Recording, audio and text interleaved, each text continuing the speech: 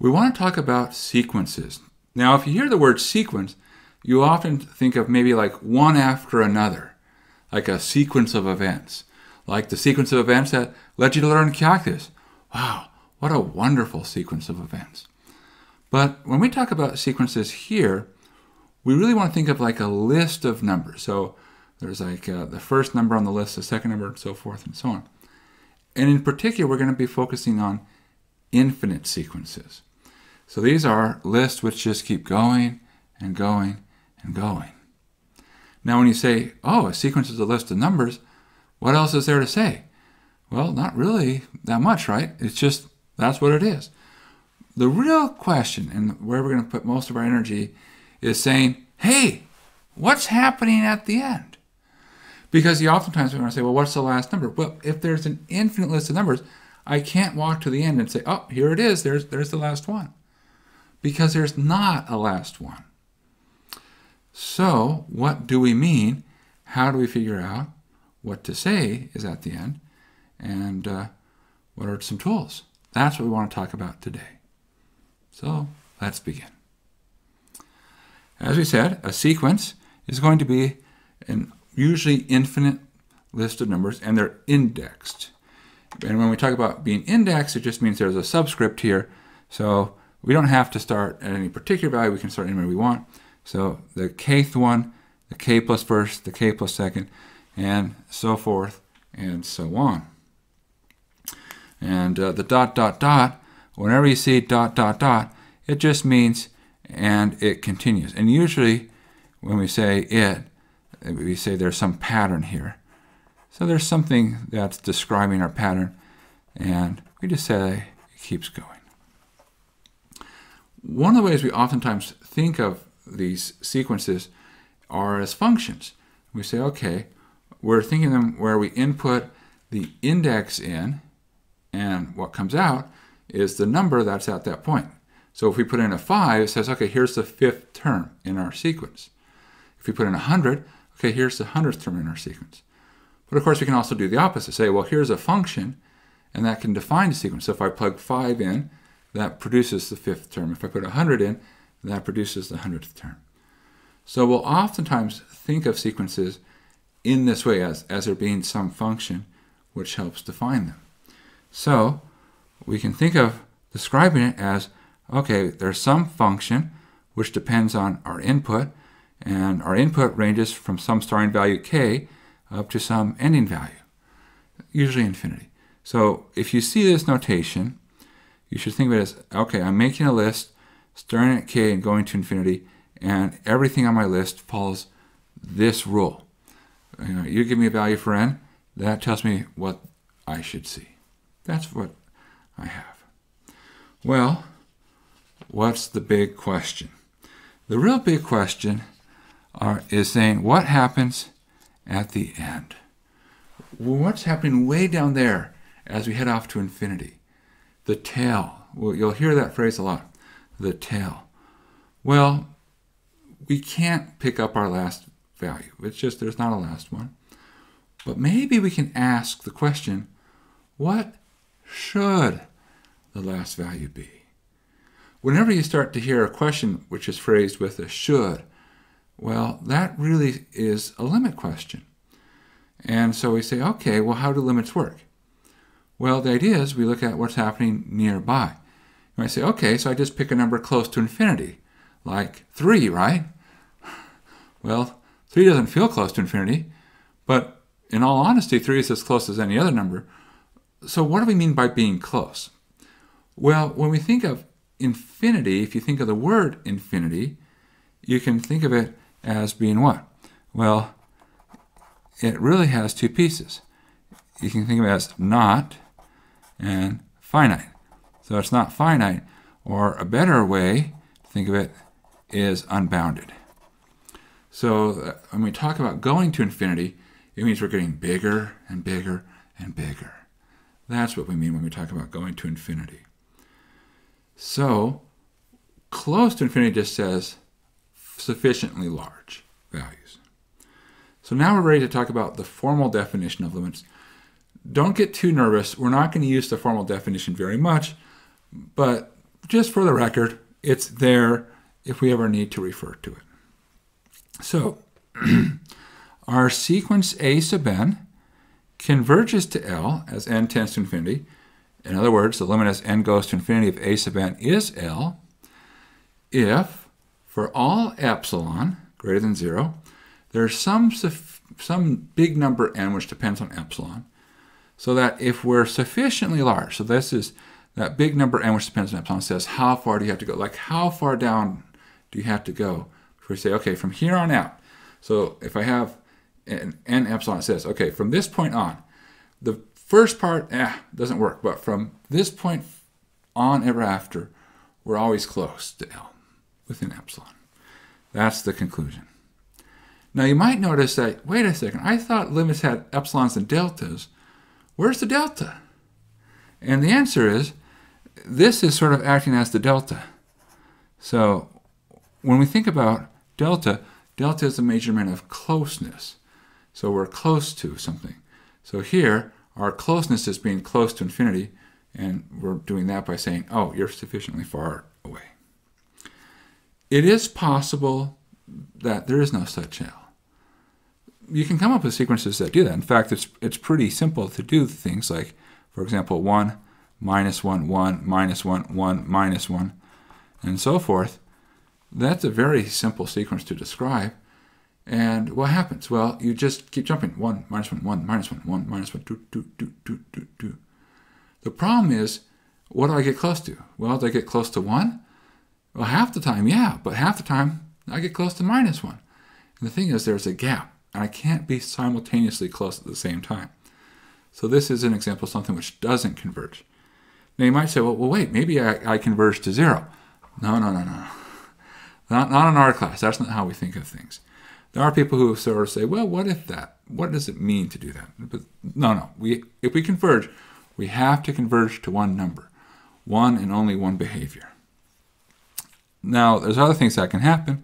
For example, you could have 1 minus 2, 3 minus 4, 5 minus 6, and so forth and so on. So where you change the sign at every stage, but you also get bigger. So you're going doom, doom, doom, and you're wildly going back and forth. Okay, forget it. Hopeless. Not going to happen. All right, so the question, of course, where do things converge? That's what we're after. And we've already said it, but look, it says it here again. Focus on the tail. Don't be enticed by the first couple of terms. It's easy to create sequences where the first few terms are just so tiny, teeny tiny numbers. They're basically like specks of dust. They're so small you couldn't even see them if you pulled out your microscope. And even for the first million, billion, trillion, however many terms, we can make sequences which are just like, wow, look at that, so tiny. But we're not interested in the start. It's the end, down there, way down there, like way down there. That's what we're interested in. So don't be tempted by what happens at the start. Focus on what happens at the end. That's the real question, so pay attention. So what are some basic properties? Well, we have the same properties of limits that we always have. These should feel familiar. These should be like, wow, aren't these the properties of limits we had before? And the answer is, yes, it's exactly the properties of limits that we had before. And things which, seem intuitively obvious turn out to be true. Sometimes, though, intuitively obvious does not mean easy to prove. Things such as, hey, if the limit of one sequence goes to A, the limit of the other sequence goes to B, then if I add the two sequences together, producing a new sequence, well, that goes to A plus B. If I scale a sequence, then that goes to the scaled value wherever it goes to. If I multiply, then that goes to the product. And I can even divide as long as what I'm dividing by is not 0. Now, if what I am dividing by is 0, well, more work. And then, of course, we can start to talk about the squeezing. Okay, what is that? Well, it says, look, suppose you have some sequences, and you have 3 of them, A, N, B, N, and Cn. And Bn is in between, sandwiched between An and Cn. And as you head off to infinity, A sub n gets close to L, because that's what the limit is. C sub n gets close to L. So you're saying, look, A sub n is getting close to L in some way, and then C sub n is getting close to L in some way. What's true? Well, the thing in the middle also has to get close to L. Okay, so true. The same principles. No big surprises. Great. We love it when there's no big surprises. It makes it easier for us to figure out what's going on. Now, suppose we have a function, f of x, and we're thinking of it as a function defined for all numbers. And let's say it's a nice function, differentiable, and we look and say we can create a sequence by looking at the function at integer values. Our conclusion says, hey, if the function as a continuous function goes to L, then the place where we look at the integer values also goes to L. And we're like, great, wow, isn't that trivial? Wait, why isn't this completely obvious? Why do we need to actually say this kind of thing out loud? There is some subtlety here, and I want to make sure that we understand the distinction. So when we write the limit as x goes to infinity f of x equals L, we're in what we would call the continuous setting. And that is, look, we have all the points. We're not skipping anything. So we take all the values along the way. So when you talk about the continuous, that's the continuum. When we think of the continuum as the line. Well, what about the other part? Well, when we're talking about this limit, as n goes to infinity of a sub n equaling L, that's in the discrete setting. And here, it says, look, we're not looking at every single value. We're sampling at the integers. So what happens at 3, at 4, at 5, at 6, and so forth and so on. Now, where's the difference between them?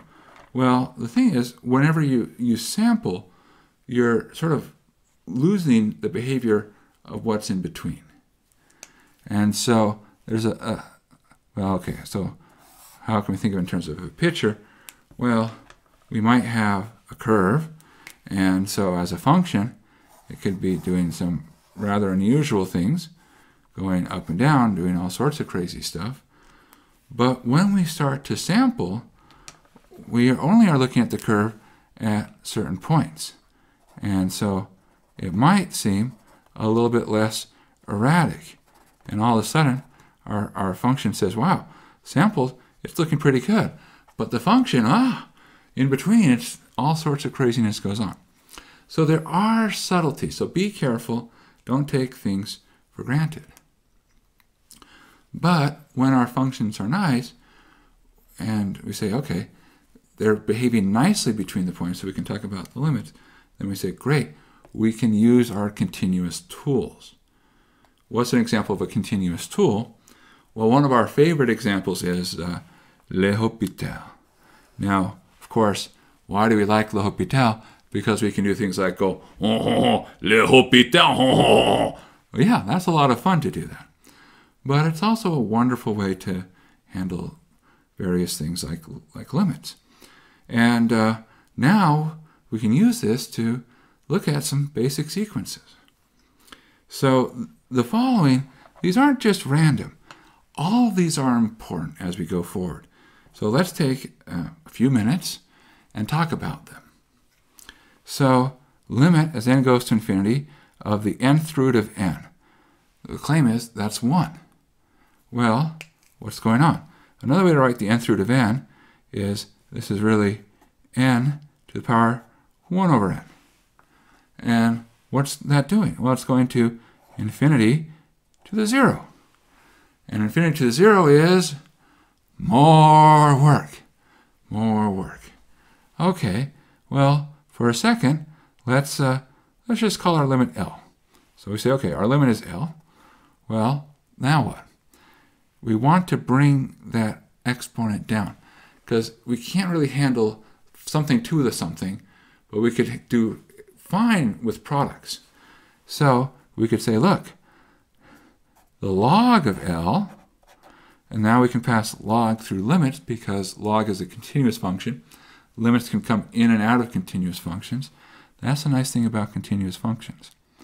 That's our limit as n goes to infinity.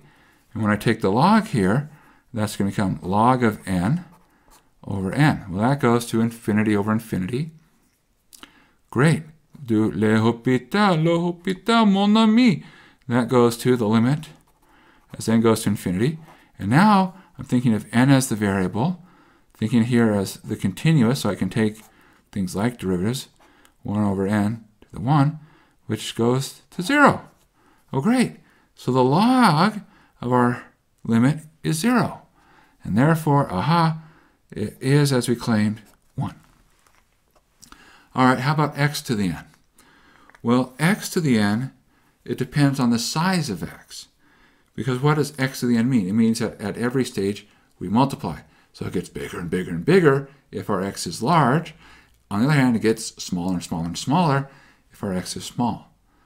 And the important one is if the size of x is less than 1. So the absolute value is really, think of it as size. If our size is small and we raise it to a large power, it goes to 0.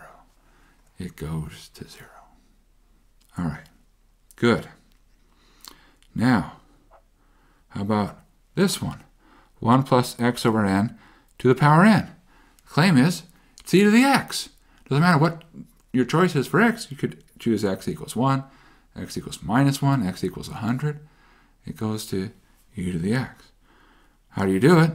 Same procedure here. Say, look, take the log, because it's going to 1 to the infinity. All right, well, what is that? More work.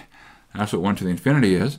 So if you take a log, and we'll call this L again for limit, we can say, look, the log of L is, and it's the limit as n goes to infinity. We bring this way down. So it would come down in front, and we're going to push it all the way downstairs. So 1 over n, natural log of 1 plus x over n. Now, taking l'hôpital. This one, pay attention.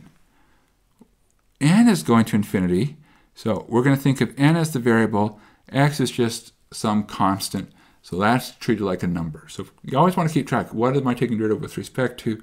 What do I treat like a number? What do I treat like a variable? So this becomes the limit as n goes to infinity of 1 over 1 plus x over n times minus x over n squared. That's the root of the top with respect to n. And negative 1 over n squared. That's the root of the bottom with respect to n. And then we're like, whoa, this is nice.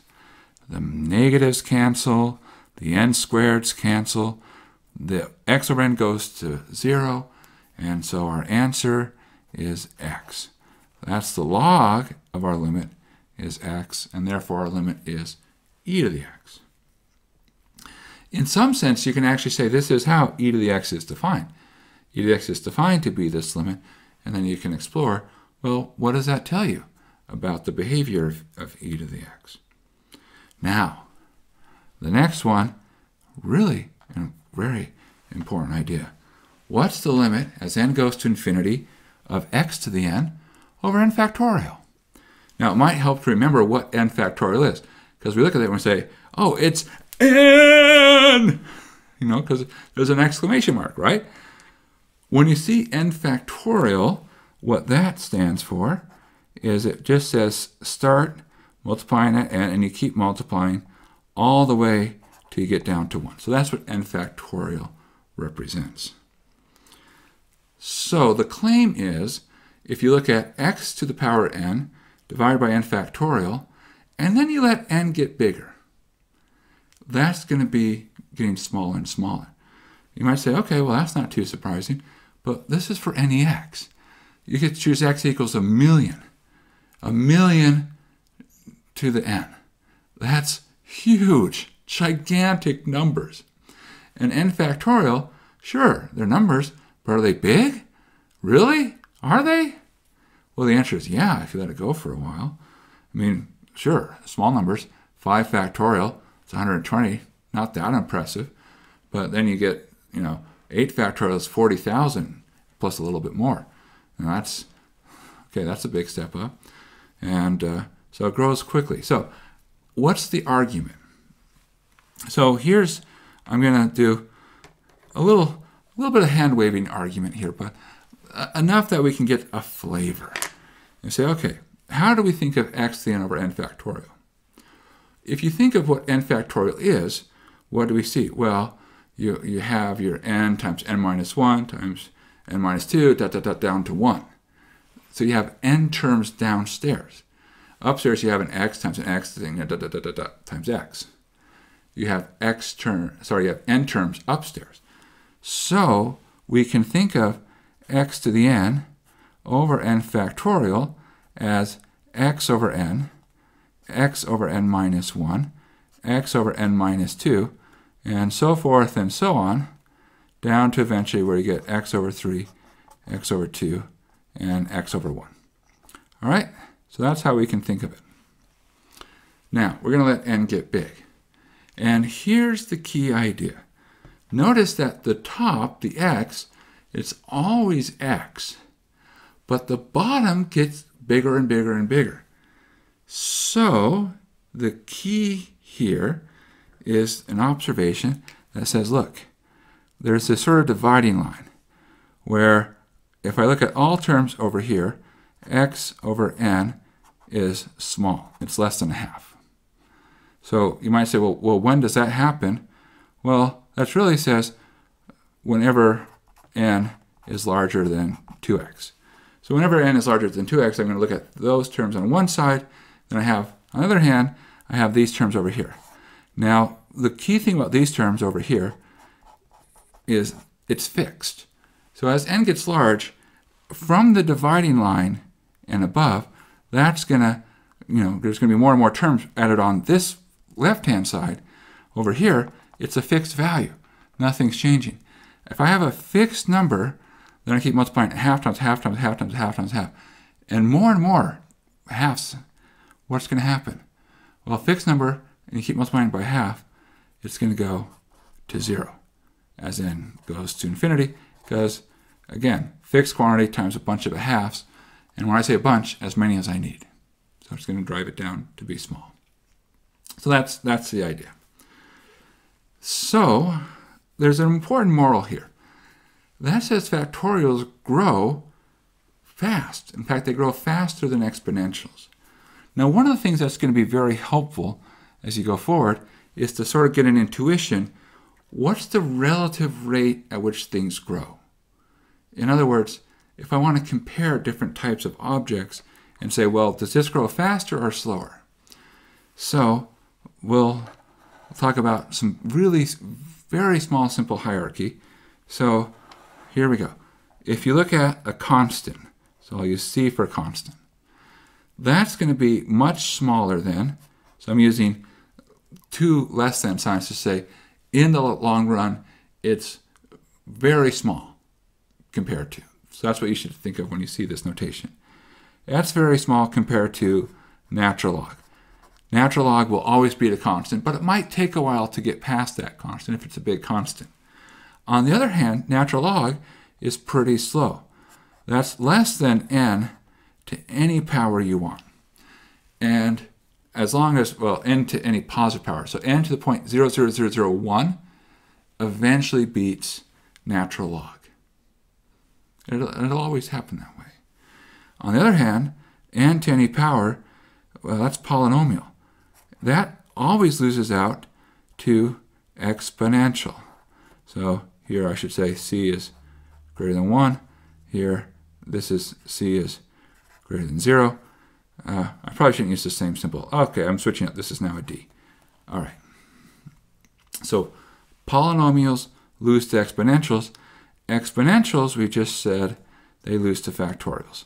So when you're doing comparison, just remember, polynomials lose to exponentials, exponentials lose to factorials, logs really slow, but at least they're bigger than constants. So, all right, we'll from time to time point out and say, hey, it's nice to know which things are growing faster. Now, one last small idea, and this is monotonic sequences. Now, when you think of monotonic, you might say, okay, what does that mean? Well, mono means one, and tonic is a type of drink. So this is something that requires one drink to understand. No, that's not what monotonic means. Monotonic just means one type of behavior. And in particular, we can talk about things like increasing and decreasing. So if we're talking monotonically increasing, the picture says when you look at your terms, they only go in one direction. So here's like the AK, then the next term, AK plus 1, and then the next term, AK plus 2. Now they might be spaced further apart, they might be spaced closer together, but they're always sort of going in one way. So that's monotonic. And that's increasing if you go one way, decreasing if you go the other way. Okay, so that's the idea. There's this nice result that says if you are monotonic, so you have one type of behavior, and you're bounded. So what does that say? Well, to say that you're bounded says, look, you don't go past the third threshold. This is your bound. This is you cannot go past here. So you can go up, but you can't go past. You can get as close as you want. You may not even get close to it. We're not even claiming it's the ideal bound, that it's the best bound. It's just saying there's some bound where it says, look, you'll never get past that point. Then what's the conclusion? The conclusion is there has to be some place where you converge. So there's some point, a limit point that you converge. Now, why is this amazing? Well, this is amazing because it says, wait a second, you may not know what it converges to, because our conclusion is just it converges. We're not making any claim that says, oh, it converges to this value. We just say we know it converges to something. So it's this wonderful idea in mathematics that we say, hey, we know something happens. You might say, oh, fantastic, what is it? We don't know what it actually is. We just know it happens. And it's a fun idea. We won't make much use of that, but I just want to say that there does exist this tool. And if you want to know more about it, keep going. Take more classes. Last thing to mention for today is you will from time to time see something which are called recursive sequences. Now, some people are fairly familiar with a really special case known as the Fibonacci numbers. And if you see that, this will be sort of a proof by, or rather, excuse me, a definition by example. So the Fibonacci numbers say what? Add the two previous numbers to get our next number. So when we talk about recursive sequences, it just really says, oh, if I want to know what my current value is, look at the values that came before and use them in some way. So it sort of builds on things in some nice iterative process. A lot of natural problems are recursive. It says, hey, if I want to understand what the current thing is, I should look at the previous terms, because that informs my current behavior.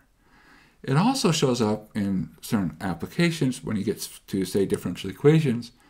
One of the ways that we can solve problems are we can look at what we call series solutions. We'll talk about that later on. But, hey, it builds off of this notion of saying, look, what's the next term? I can figure out by saying, what's the previous terms? And so, all right, so that's what recursive is. And we'll do some examples. And in general, examples are good. So the moral for today, we have sequences, they're long lists of numbers. We really care about what's happening way down there, way down at the end. So let's go and figure out what's happening down in the tail. All right, see you soon.